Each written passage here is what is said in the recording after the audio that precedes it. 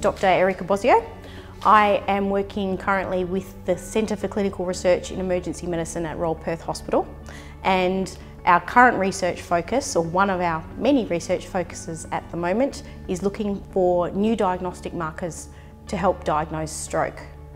I began with this research team in 2015 and thanks to the work of our predecessors, we've been able to establish a study looking at trying to improve treatment for stroke or improve ways clinicians can diagnose stroke when they get to the emergency department. So this work is being completed thanks to funding and support from the Medical Research Foundation at the Royal Perth Hospital, where our unit is part of the Harry Perkins Institute for Medical Research, and the Centre for Clinical Research in Emergency Medicine is one part of this big institution.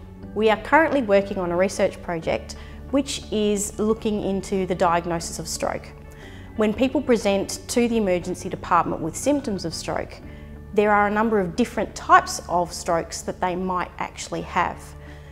And even when we have expert neurological teams to look after these patients, the diagnosis can be wrong up to 20% of the time.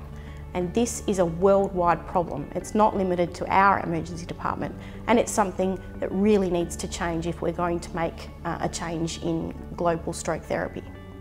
So our work at the moment is focusing on a diagnostic test, a diagnostic marker in the blood of stroke patients that might be different between these types of strokes. And so we're using our laboratory and our facilities here to mine through blood samples from these stroke patients and to try and identify those markers.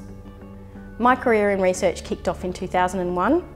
I had finished my PhD in basic immunology, and I started off a research project looking at myoblast transplantation therapies. I then was awarded a postdoctoral position in Europe, and I moved to Europe to join a xenotransplantation group looking at islet transplantation for diabetes, and I stayed with that research team for 6 years, and after that period decided to come home and started with the Harry Perkins Institute in the Centre for Diabetes Research with Grant Morahan's group looking at stem cell therapy for diabetes. After a couple of years with this team, I then started my position with the Centre for Clinical Research in Emergency Medicine, putting my immunology background to use in a more clinical arena. And that's where we find ourselves today. By the end of this research project, our results will help to build a new diagnostics test that clinicians and doctors in the emergency department will be able to use to diagnose stroke and to differentiate between the different types of stroke so patients can get the right diagnosis and the right treatment.